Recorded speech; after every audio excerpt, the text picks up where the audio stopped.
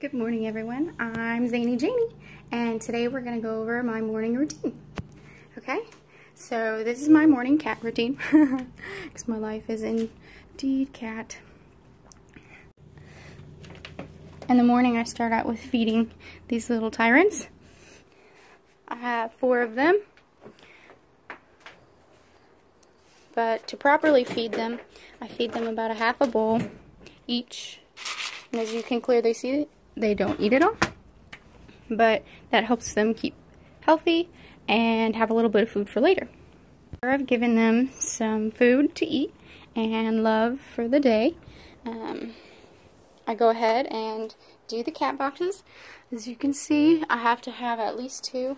The recommended is 1 for each cat box, or 1 for each cat, but I couldn't afford that, and that's a lot of lifting.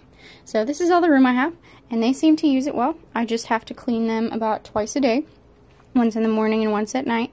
I have a little bag for my pooper scooper, and the garbage can right next to it, so I don't have to go that far when I am scooping. I also use a mask and gloves to help keep the air dust from the litter out of my nose and nostrils. Now, it might look funny because the cat food is on top of the cat box, but that's not where it actually goes. I am putting all of this stuff off of the floor because in the morning I come in here and I clean up all the litter. They get all over the floor every day, and as you can see, they sometimes get upset tummies, and I have to clean up messes and stains off of the carpet, which I have a thing for that. I use Resolve to clean the carpet, and you just shake it and then put it in the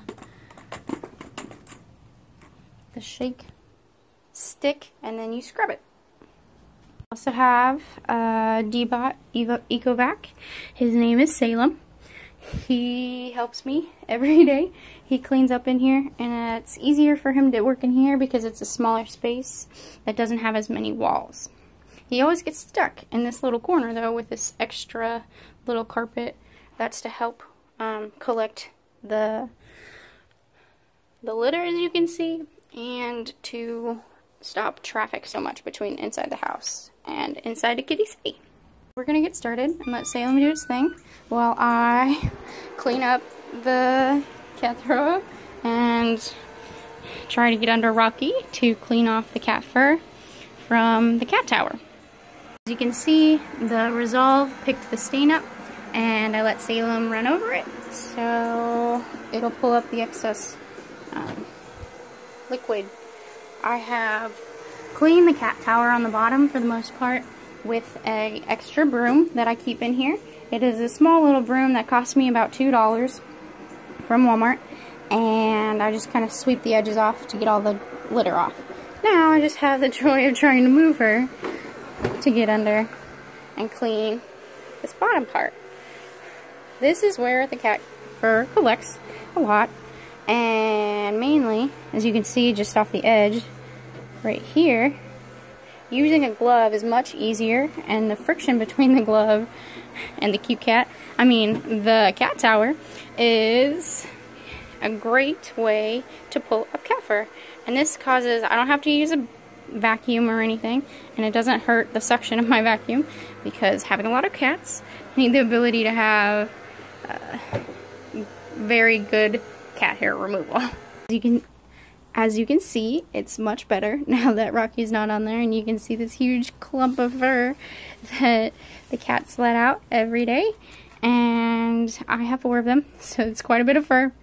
I usually go against the grain to begin with to get rid of as much fur as possible, and then I go from the side to help pick up the excess that's left over, and then in the end, once I've picked it up, I go ahead and bring it back down to follow the grain and allow them to have a softer surface.